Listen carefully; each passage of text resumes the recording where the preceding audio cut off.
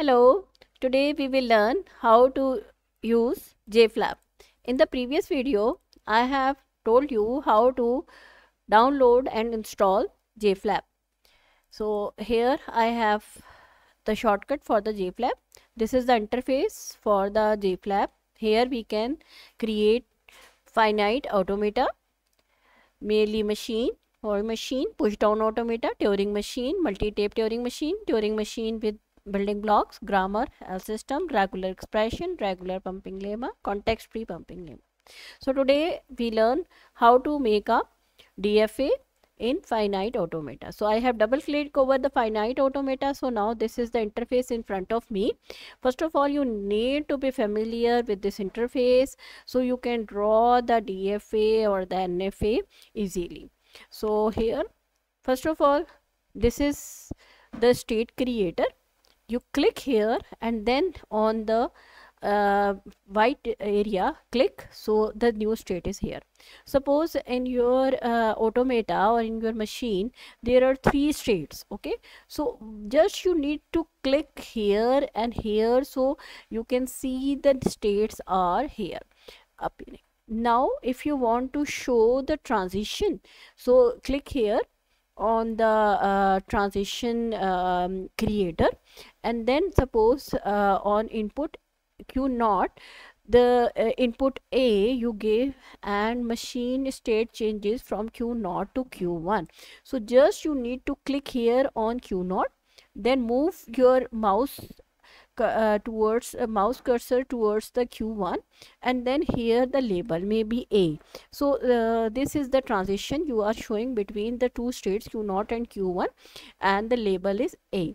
Now here if you want to show that from Q1 input, then you are going to give some input towards the Q2 state will come. So here you suppose you see B, so from Q1 state to Q2 state you have B input. So now suppose there is some mistake, okay, and you don't want this, so click here, that is the cross sign, and then click here. So in this way you can undo anything. Okay, like similarly this is the undo and redo options as well. Suppose here I say I want to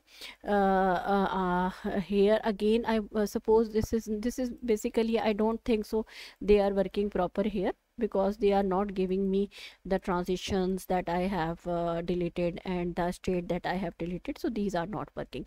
Just this is the symbol. Using this deleter we can delete the states or the transitions. So now again I need to pick the state. So first I click this arrow, then I click the state, maybe then next state and this next state, and then using transition first I need to click here inside Q0 and then Q1. Now this is wrong because I don't want to show the transition from Q0 to Q0. I want to show the transition from Q0 to Q1. So what I will do, I will click here. I will not release the mouse button. Remember this thing, don't release the mouse button, and move your mouse cursor towards the other state and then release. So it will ask you about the label. So I said A, so this is the input A, that is from Q0 state to going towards Q1 state. Now from Q1 to Q2 I say B. So another how to say this is the initial state, first click here on the arrow, then right click on Q0, then we have initial option, click here. So this is Q0 is the initial state of the machine. Similarly right click on Q2, click on final, so Q2 is the final state. Similarly right click here, we can change the label. Suppose here I say capital A. Okay, so this is the label for initial state, and I can here I can clear all labels. I can set the name. Suppose here for Q0 I set the name first. Okay, so here first will be displayed. Similarly here suppose I set I want to set the name final.